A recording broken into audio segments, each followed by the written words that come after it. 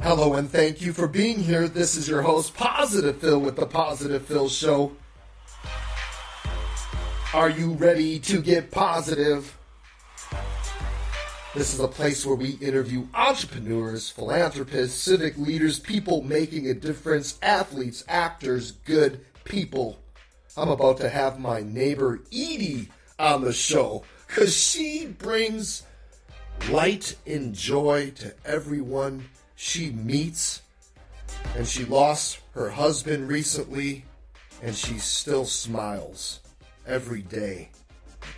And I said to her, you're always smiling. She said, what else is there to do? Nina Vaca, she's an American entrepreneur, philanthropist, and civic leader. She joins us today on the Positive Phil Show.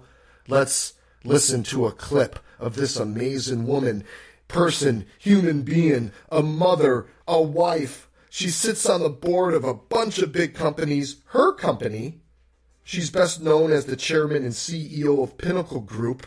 It's like $1 billion company. Yes. And she crushed it for the past 20 years. Started with a few $100 sitting on her floor in her apartment building. Yes, be strong and don't give up. Let's listen to a clip of our conversation. The things that make me smile are actually the simplest. It's the simplest things. It's a kind gesture. It's a handwritten note. It's knowing that something I said affected someone, especially if they're my children. You know, sometimes my daughter will come home. She came home the other day and she said, Mom, I told my friends what you always say, because I always tell my daughters, nothing good happens after midnight. Nothing good happens after midnight. Or I'll tell them it's very nice to be important, but it's more important to be nice.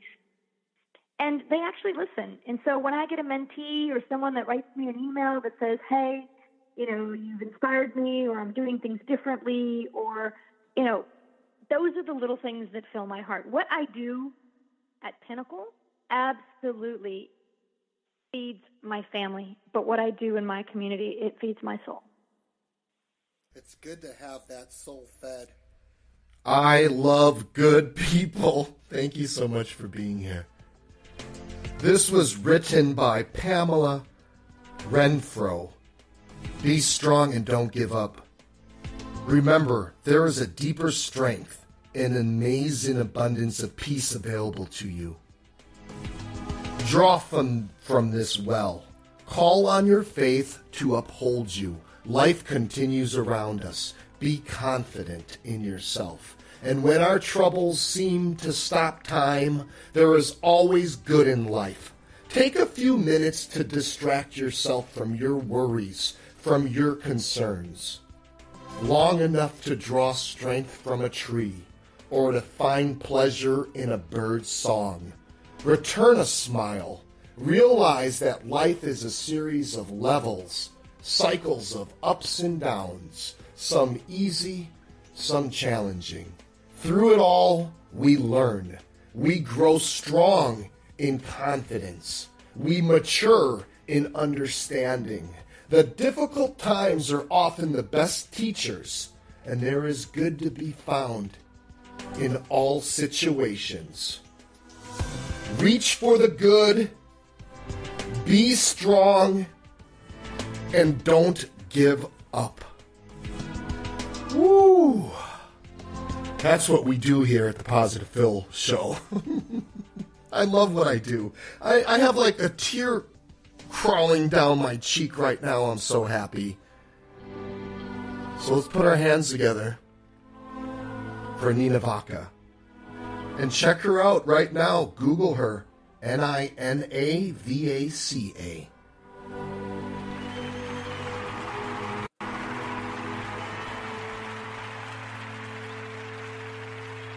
Hello? Hi, Nina. Yes, this is Nina Vaca. Hi, Nina Vaca. This is Positive Phil. I have a huge smile on my face because I am super excited that you're here. Well, I have a smile on my face as well. I'm delighted to be here. Thank you for the kind invitation. This is awesome. So I interview entrepreneurs. I interview one of them a day. And at times I research the person a half an hour before the meeting.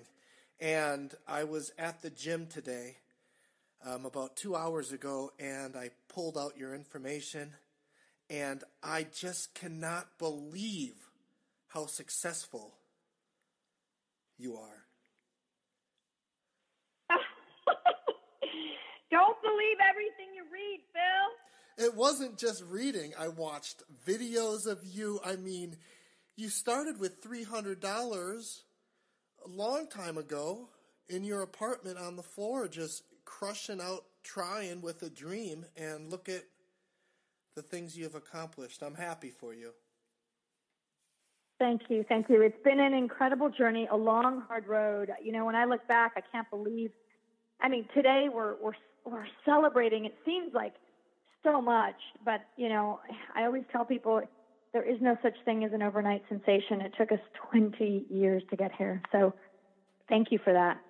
Now, along the journey, you know, everybody talks about the journey, and at times I focus on the destination. And my son said to me the other day, and he's 10, he goes, "Will you miss the struggle?" And I looked at him and I'm thinking, well, you know, the struggle, the journey isn't always easy. How do you do it? Where's the motivation come from? Well, for me, my motivation has been, honestly, the same. I started Pinnacle with purpose. Like a good entrepreneur, I found a need in the marketplace and then I filled it, but my purpose has not changed. It's just evolved a little bit. When I first started, my purpose was to change my family circumstances. You know, I'm one of 5 children. We lost our father when we were very, very young. And I wanted to change the circumstances and the future of my family.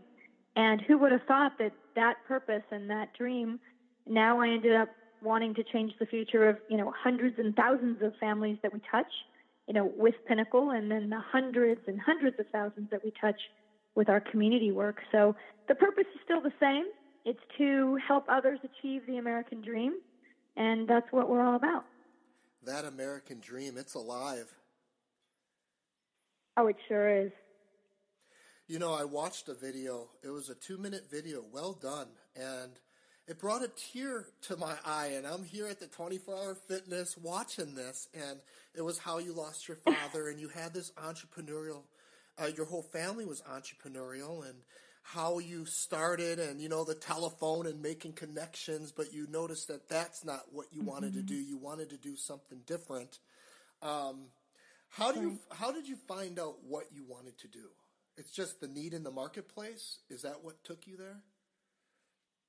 Well, you know, I'm sure the bio says that, you know, I'm some sort of genius that figured out that workforce development and information technology would be key in the 21st century. The reality is I'm a good entrepreneur. I grew up around entrepreneurship.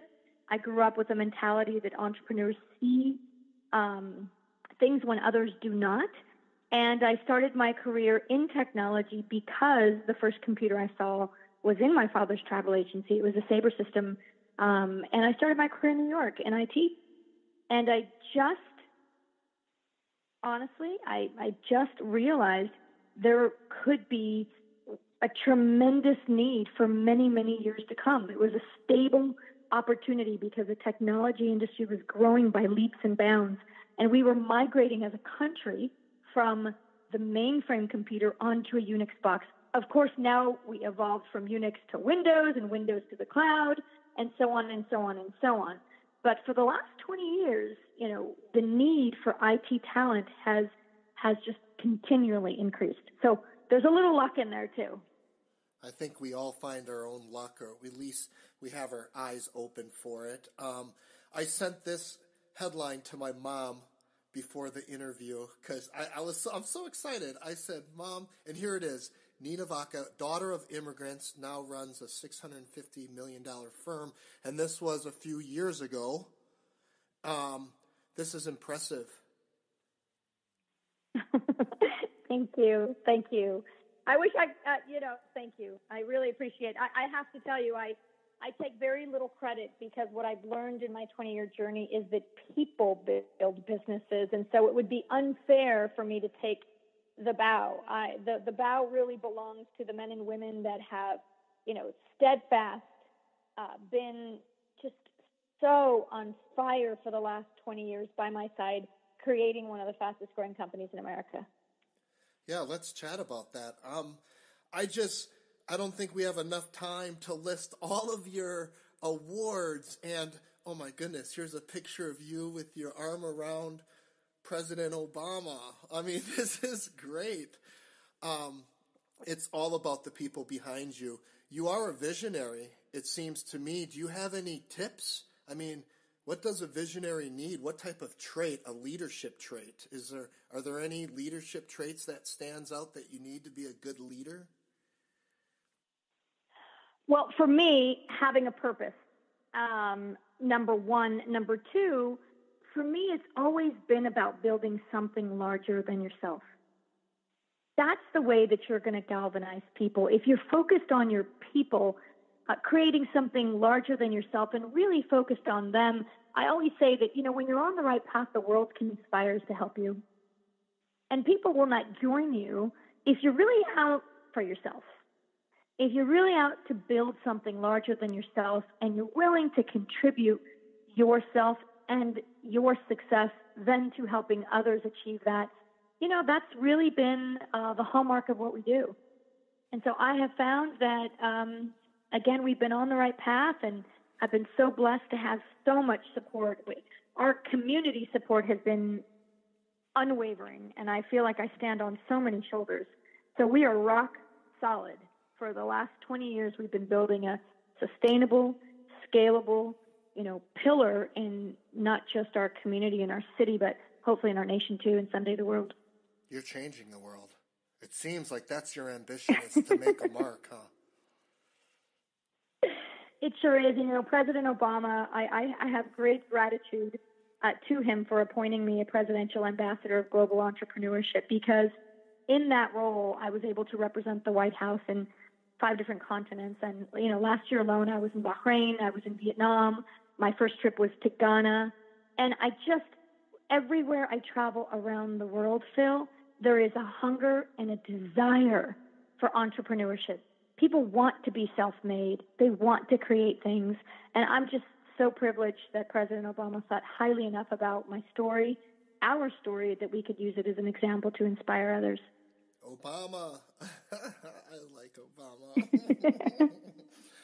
Oh my goodness. Yeah, my son is 10, like I mentioned earlier, and he said to me the other day, because I was reading this 40 under 40 or 30 under 30, and he said, "Is there a 10 under 10?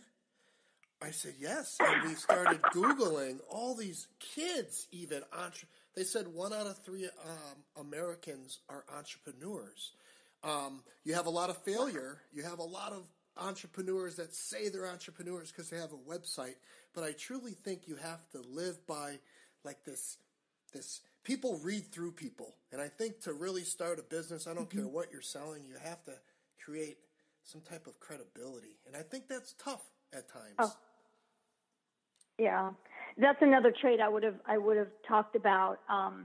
Credibility is incredibly high, if not one of the most important things.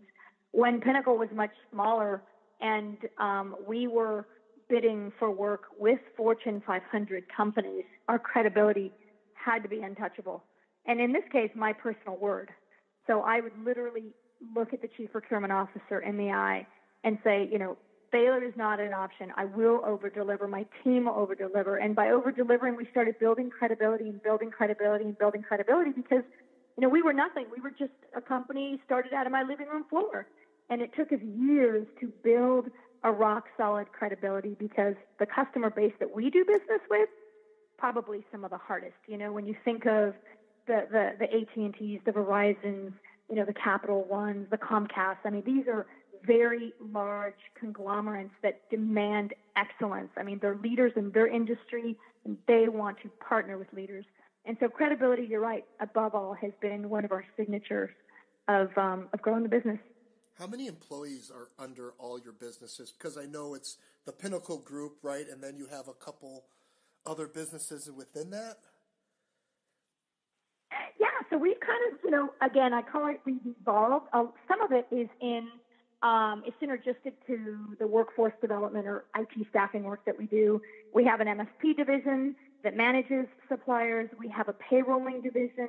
We also have, I'm an entrepreneur, so we're invested in MyPlates, which is the organization, the company that basically we partnered with the legislature in the state of Texas to create the only entrepreneurial partnership, and we actually sell and market the license plates in the state of Texas, and that's myplates.com.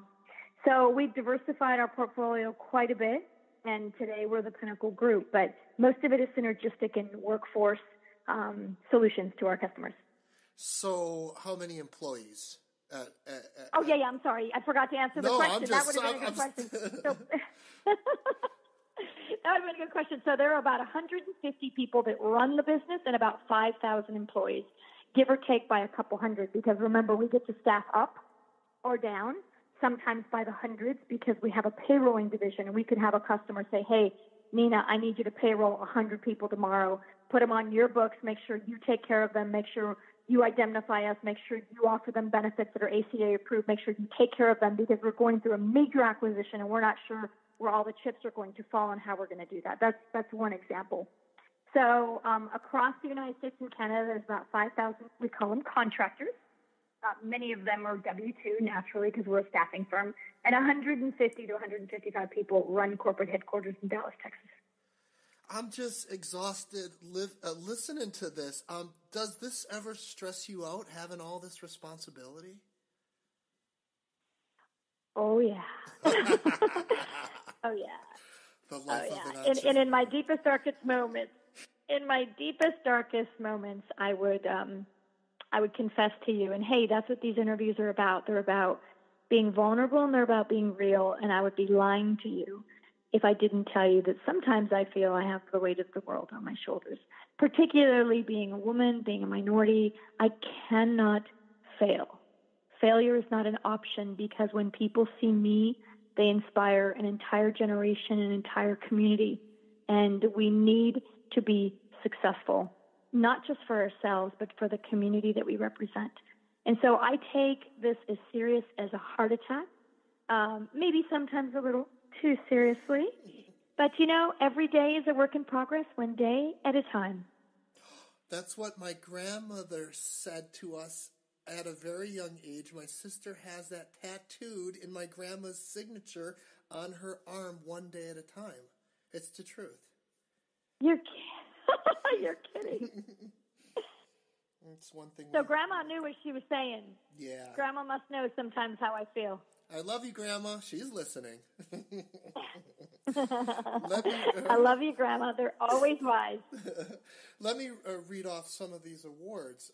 2017, 50 Most Powerful Latinas. That's you. Women of Distinction, Women's Business Enterprise. Fastest growing women's owned business.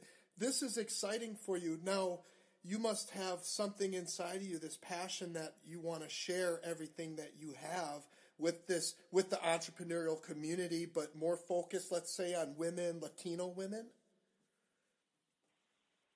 I am. I'm very, very, very passionate about helping entrepreneurs naturally, because when you look at my family history, entrepreneurship is the way my parents found their American dream. I'm very passionate about women as well, because oftentimes as I've climbed this proverbial ladder, I seem to be the youngest, or the one of very few, or the first.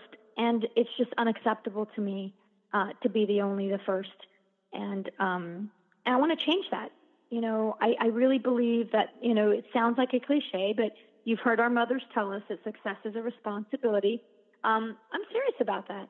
We need to, once we reach the occasion and get our seat at the table, we must utilize that in order to inspire and help others succeed. Because being the first, the only, the youngest, that's not going to propel an entire community forward. As immigrants, we have an incredible love for this country, and I feel like we have an obligation to bring our best self and be contributors to this country. And so that's the way I live my life. And that's the way I honor my father. Oh, I love this. Give me a hug, if you could, through the microphone. Okay. So I'm just on the Google image search, and you have this big smile on a lot of pictures. What are a few things that make you smile? The things that make me smile are actually the simplest. It's the simplest things. It's a kind gesture. It's a handwritten note. It's knowing that something I said affected someone, especially if they're my children. Sometimes my daughter will come home. She came home the other day and she said, "Mom, I told my friends what you always say," because I always tell my daughters, nothing good happens after midnight. Nothing good happens after midnight. Or I'll tell them it's very nice to be important, but it's more important to be nice. And they actually listen. And so when I get a mentee or someone that writes me an email that says, "Hey, you've inspired me," or "I'm doing things differently," or, those are the little things that fill my heart. What I do at Pinnacle absolutely feeds my family. But what I do in my community, it feeds my soul. It's good to have that soul fed. Oh, it sure is. It makes all the hard times worth it. I mean, because believe me, it is a journey, and not everything is always rosy. Not everything is glamorous. Of course, the Google images that you'll bring up, everybody's smiling, everybody's got their best outfit on. But the reality is that, there's a lot of stuff that explodes, things that happen, bad news here, stress over there, a meeting there. And so there's a lot that happens kind of behind the scenes. And so I always try to look at the glass half full. I'm always smiling because every day that I wake up and I have a loving family, there's every reason to smile. Yeah, you're right.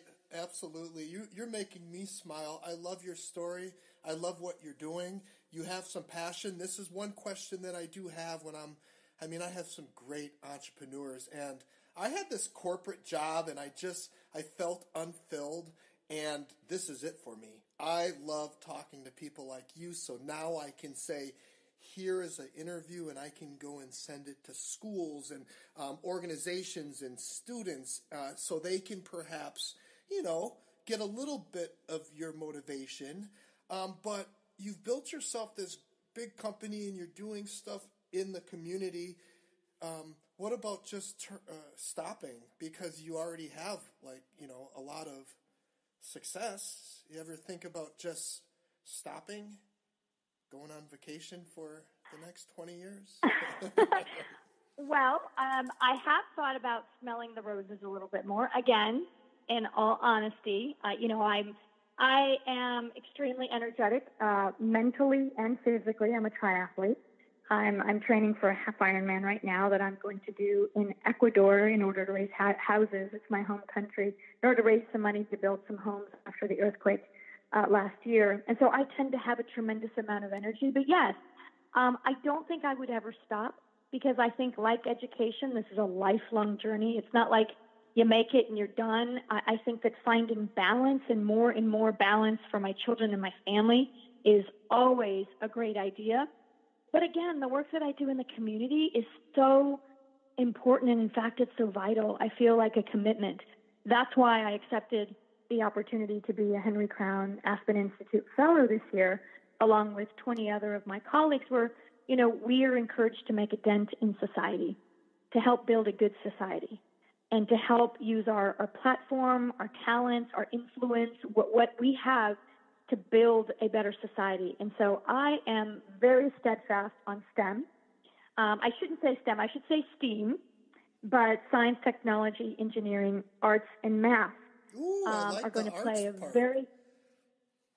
You got to throw the arts in there, because if you're just STEMing, then you're missing out, because the arts brings in the innovation, the self-expression, the creativity, and, the technology. I mean, even on the fringes of technology, look what, we've been able to do. Can you imagine 80% of the vast new jobs in the next 10 years are going to be STEM related? 65% of elementary school students are going to be doing a job that doesn't exist yet. It is going to change before our very eyes, and it's going to happen fast. And so if we're not creating a pipeline particularly in our underserved communities, a good pipeline, an educated pipeline, a STEM pipeline, then we're going to find our country moving farther and farther down the line. And that's not acceptable to me. I am a proud American. And so to answer your question, I don't think that I'm ever going to say, see ya, I'm done, I'm out of here. I think that, I'm going to use the talents that God gave me to make a better society. Oh, I love it. I love it. I love what you're doing. I love it. I love what I'm doing. So this is fantastic, right? After lunch. I love that you're happy. So the Aspen Institute. I'm really impressed with what you're doing. I have great respect for people that dedicate their lives to supporting others, and that's definitely what you're doing. And I'm glad that you feel fulfilled, because my story is not unique. There's so many stories out there. I get to see them because I travel the country, and I get to hear all these amazing stories of amazing people. And so to someone who wants to vocalize and create awareness about entrepreneurship and all the great things that are happening in this country, my hat's off to you. You're awesome. I try to change the world one conversation at a time. It's just my part. I need to do something while I'm here. Love it. Love it. I'm happy that you're happy. And you're a mother with 4 children, it says? I do. I had 4 children in 6 years. Wow. You're just going after it. I recommend it, but I'm just a glutton for punishment. Everything I do is at 1,000 miles an hour. Keep going. Keep changing. What's one thing that you would like to see changed in the world?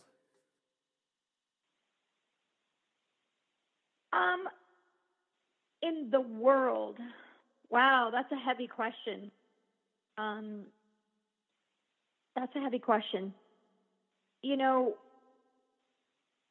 I think in the most simplest form, there's a lot of challenges in the world today. If you're taking it across borders from the United States and saying the world, there are a lot of challenges. I mean, you name it. Global warming. We talked about pipeline for technology, the level of education. I mean, the list goes on and on. It's just so many challenges going on in the world, that if I had to change anything, is I would make everyone realize that their part matters.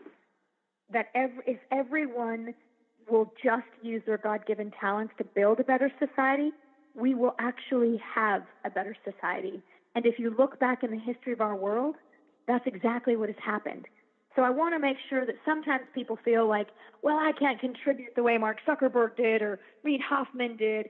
And my answer is, everybody has something to contribute, even if it's small. But if we all understand that and embrace that, then we can make a better world.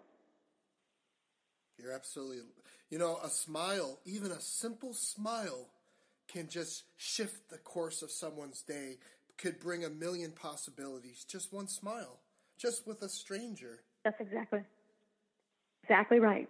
So how can we find you, Nina Vaca, online? So one of the things I've done is I have, and I'm so thankful to Kiplinger, who actually printed it in our interview that's on newsstands now, is I've launched my personal website. It's called ninavaca.com. And it's not just inspiration, it's inspiration and information. So I want to give people the recipe, right? If you want to be a Henry Crown Fellow, here's the application. If you want to be WeBank certified, here's the application. If you'd like to apply for scholarships like with Dartmouth and Tuck like I did, here's the application.